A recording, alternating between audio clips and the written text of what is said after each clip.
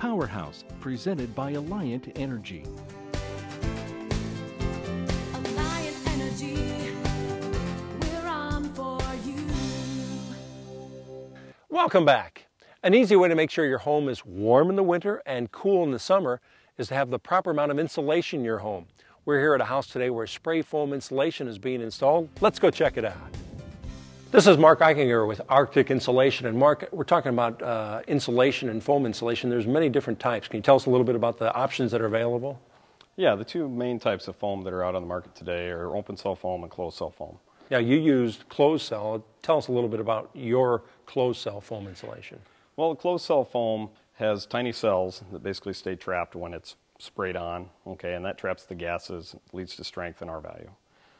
In this particular application, we put on about 1.5 inches to 2 inches to help give us a good sound air barrier, a vapor barrier, and help add to the overall efficiency of the wall. Now, many of our viewers are familiar with blown-in insulation we might put up in our attic. How does that, your process here, how does that differ? Yeah, this is the exact same stuff that you would find in the attic of your home. We basically dense pack it underneath of the netting. That allows the air to escape out of it. This way you don't have any settling in the future, but it also is a much more cost-effective way of doing it. Okay, and we're talking R value here. What do we expect from this? This wall cavity here is going to get you around an R30. Okay. Now, we're looking at exterior wall for this application? Correct. Okay. And you're putting down this, what, inch or so, or how much? Yeah, this is about 1.5 inches to 2 inches. Price-wise, what are we looking at? A little more expensive here? In this particular application, we've gone with a hybrid system that'll help minimize the cost of it.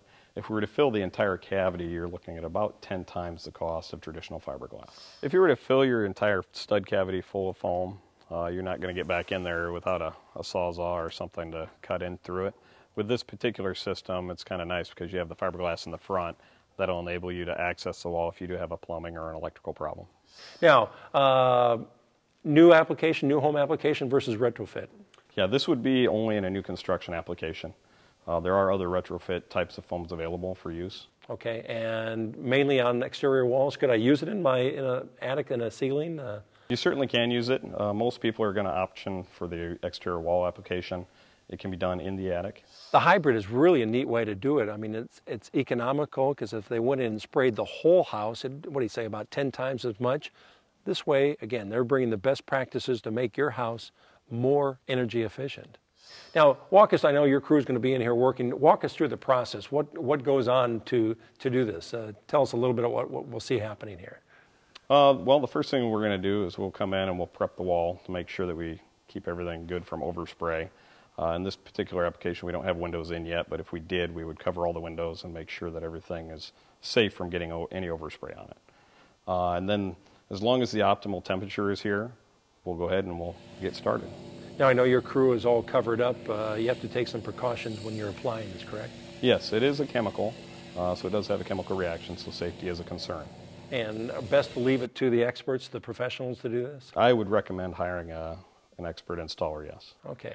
What about using spray foam, other applications, other places where it does work or doesn't work, Mark?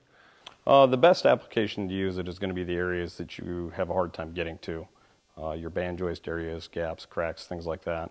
If you have enough money in your budget, then you can move on to things like the walls and the ceilings. And again, it's all about sealing and keeping your home tight, right? And keeping the air and the drafts out. Correct, yeah. Air infiltration is the biggest value of your foam.